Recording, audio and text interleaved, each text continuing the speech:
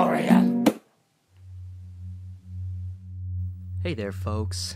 Steve the Amateur Historian here with ya to bring to you a mess of film that I took and thought this would be a good piece to put together because this is an area that used to look a lot different before I was there, and probably in the maybe near future is going to look considerably different once again from what it was when I saw that. This is the former site of the McCormick and Baxter Company, which stood along the Portland Harbor, which lined for miles the eastern side of the Willamette River in North Portland, and it's just down the hill from University of Portland where I went to school. It's regarded as the McCormick and Baxter Superfund site, and the company, McCormick and Baxter, like so many other companies down there, didn't follow really great environmental regulations, and a lot of them literally just spewed contaminants from their company and the things they did right into the Willamette River, one of the things that contributed to the river becoming so filthy years back.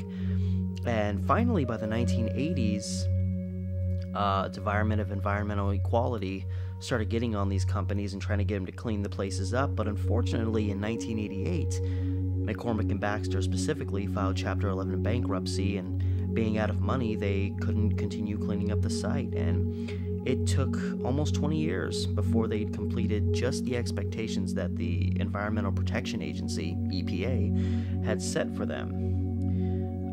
With the company closing almost 20 years ago, the site became essentially an abandoned area. Not much was going on there, and it actually became a place iconically known as Pirate Town, where people would go and hang out. People that didn't want to go out clubbing and all that, predictable stuff. These people wanted to go out. They tagged up the buildings with all this really colorful art. BMX bikers would go out there, skaters would go out there. They'd have late night parties, late night movie showings. It was a place where people who wanted to do something a little different would go to, and there was really nobody there to stop them. That was until 2009 when the University of Portland purchased the property, and that led to the demolition of the few remaining buildings there. The last building standing was the was connected to McCormick and Baxter. It was predominantly where their place was, and it's, they have plans for it, but it's been a very slow process. And with the college buying it in 2009 and demoing the property, that was essentially the end of Pirate Town, as now it's just kind of a bunch of gravel and brush.